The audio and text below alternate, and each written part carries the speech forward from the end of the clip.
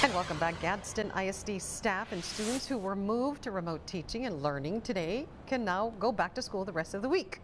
As we reported, Sunland Park Pre-K, Riverside Elementary, Desert View Elementary, Santa Teresa Elementary, middle and high schools, as well as La Union Elementary had to be moved to remote learning after the district was notified by the Camino Real Regional Mobility Authority of a water advisory over the weekend. KTSM learned moments ago that campuses will be returning to normal schedules tomorrow.